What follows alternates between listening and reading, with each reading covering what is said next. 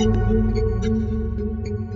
guys, it's Jeff. How many times has a similar situation happened to you? You're browsing on Safari somewhere and you inadvertently tap a link and then voila, you're sucked away to some other app, maybe the App Store or something else. You had no intention of ever going there, and it just ruins the flow of your browsing experience. It's very annoying. Well, unfortunately, iOS isn't very friendly in this regard. A lot of times it just catches you off guard and takes you to some other app that you never had any intention of going to. So how do you actually prevent this? Well, there is a new jailbreak tweak available called LinkSafe, and it does just that. It tells you before you go to these other links that'll take you to another app, perhaps, and it'll give you a choice, basically. And as you'll see here, it's available for 99 cents on the Cydia store.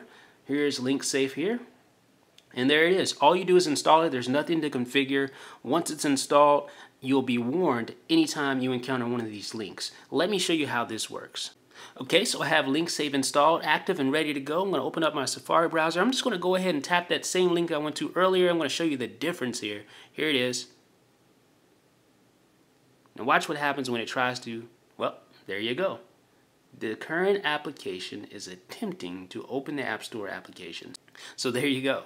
It'll actually warn you before you get taken away to some other app that you had no plans of going to in the first place. Or maybe you did, but at least now you have a choice whether or not you want to proceed or cancel. So if I tap allow, it'll take me to the App Store. If I tap cancel, I'll just stay right where I am. Very nice, isn't it? Of course, if I intend to go to that App Store, I can always just tap allow and I'll be taken to the App Store where I can purchase my app of choice if I decide to do so. So that's a LinkSafe, folks. It's very nice. It's a tweak that's available for 99 cents. It's very handy because this happens to me, frankly, all the time, and really it should be a built-in feature in iOS. So hopefully Apple's taking notes, which I'm sure they are, as they seem to do often, and this will be a feature in the next release of iOS. So folks, tell me what you think about LinkSafe. I think it's a great tweak. I think it's worth the 99 cents. It saves a lot of headaches, and frankly, it should be included with iOS to begin with. This is Jeff with JailbreakMovies.com.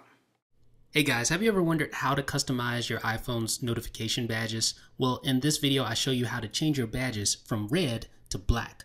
Check this video out. It's extremely easy. It's extremely simple. Let me know what you think. Check it out.